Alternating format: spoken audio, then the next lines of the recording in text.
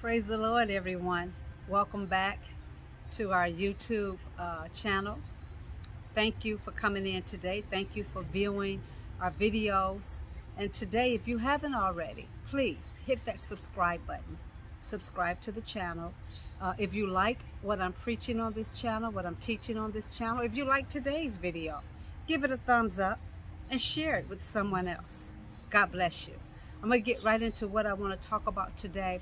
And today I want to talk about 2 commands and a promise.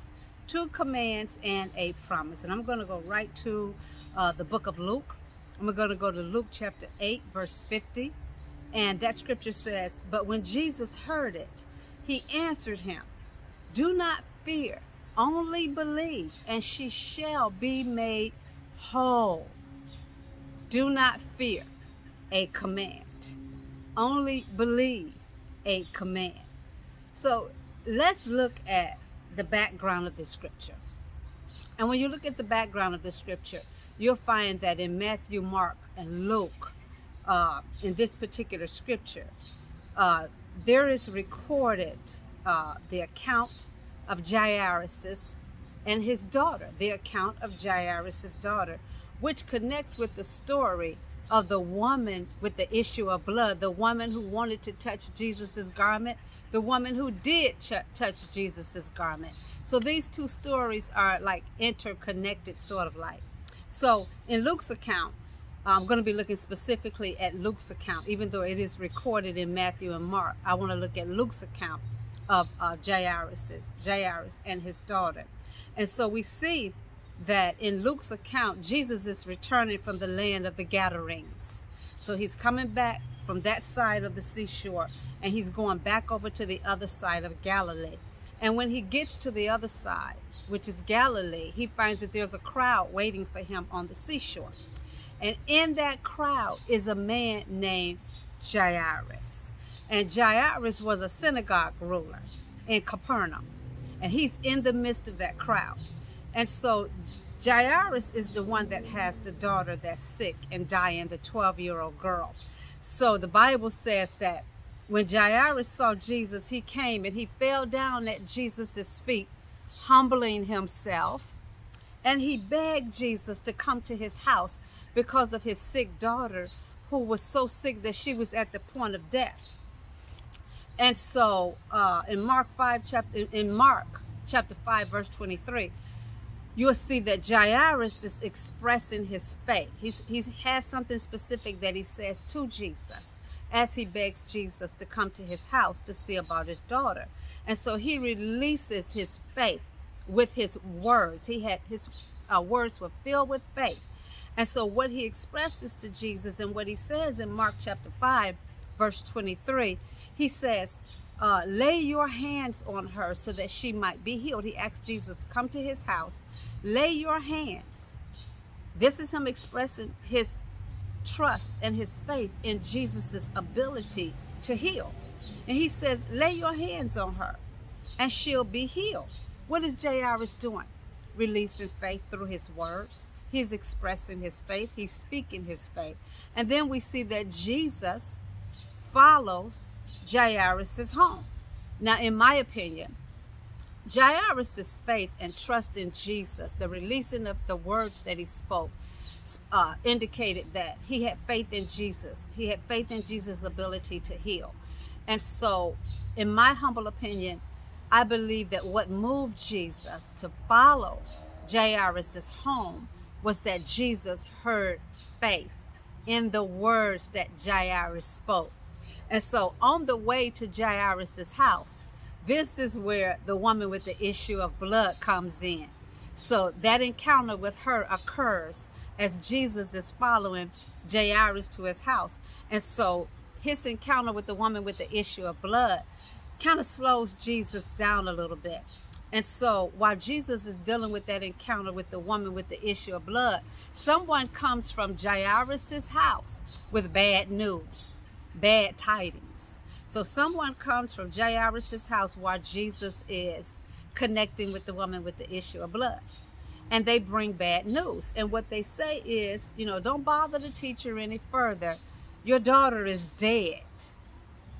So in Luke chapter 8, verse 50, this is Jesus addressing what this person just said, what this news was that just came out of Jairus' house.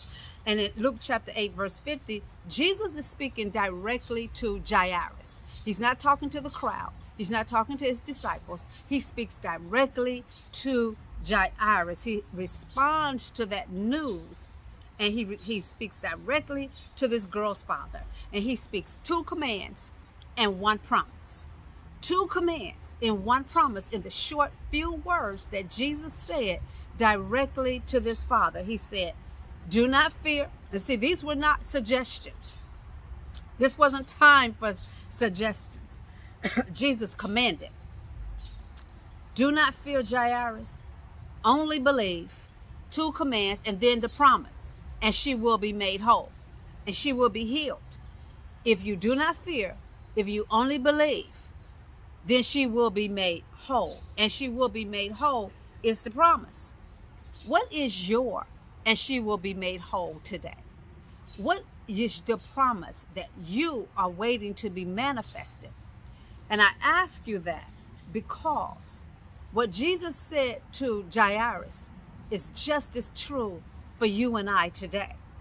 And that is, do not fear, do not be afraid, only believe, then you will see the manifestation of the promise. Amen. That's why I asked you that question. What is your, and then she will be made whole? Fill in that blank. Do not fear, only believe, because that rings true for you and I today. So listen, look at what's happening here. Jairus on the spot, immediately, then and there, had to choose. Embrace the bad news coming out of his house, which was, and your daughter is dead, or Jairus had to decide on the spot, I'm not going to fear. I'm only going to believe. He had to make that decision in his heart. That bad news was real that came out of his house. And he had to decide right then and there, I believe. And so those of us that have experienced life, those of us that have experienced, walking with God, we know that there are times, that there are moments and instances where situations occur where you've got to make a decision right there on the spot, immediately, right then and there. I'm going to believe God. I'm going to believe God regardless of what I just heard. I'm going to stay in faith. I'm not going to fear. I'm not going to be afraid. There comes times in our lives when we don't have time to process things. Sometimes things are happening and we don't have time, like Jairus would have, if he had time to process it, he would have been standing there thinking, oh my God, the news from my house, oh my God. He would have been responding to this news, but he didn't have time. This was not a situation where he could respond in the negative. This is a situation where Jairus had to, right then and on the spot, he had to make a decision in his heart. I'm operating in faith. I'm going to believe God. So in order to see his daughter healed, he had to remain in faith. Listen, he had to remain in faith or else. He had to remain in faith or else. He had to remain in faith. I'm repeating that for a reason. I'm putting emphasis on it. He had to remain in faith or else. You know what the or else is, don't you? So what Jesus said to Jairus, you and I, we have to embrace that same thing today. So I want you to say this with me today. Fear not, only believe. Fear not, only believe. Fear not, only believe. Say that with me today. Say, I will not fear. I will believe. Did you say that with me? Let's say it again. Let's say it again. I will not fear. I will believe. The Message Bible records Luke chapter 8, verse 50 like this. It says, don't be upset. Just trust me and everything will be all right. That's encouraging today, isn't it? Don't be upset. The Message Bible records Luke chapter 8, verse 50. Don't be upset. Just trust me and everything will be all right. Amen. This message today is to encourage me, to encourage you, that we would keep on believing to see the manifestation of the promise or promises, regardless of what we've heard, that we just instantly make a decision in our heart. I'm going to believe the report of the Lord, regardless of what I just heard, regardless of what they just said. And then when you look on, when you read on in the story, you'll see that Jairus' daughter in Luke chapter 8, verse 54 and 55, Jesus kept his promise to Jairus. So obviously Jairus stayed in faith. Amen. He must have stayed in faith. When you read the story, you'll see Jesus walked into Jairus' house. He put out all those people that were in mourning and crying.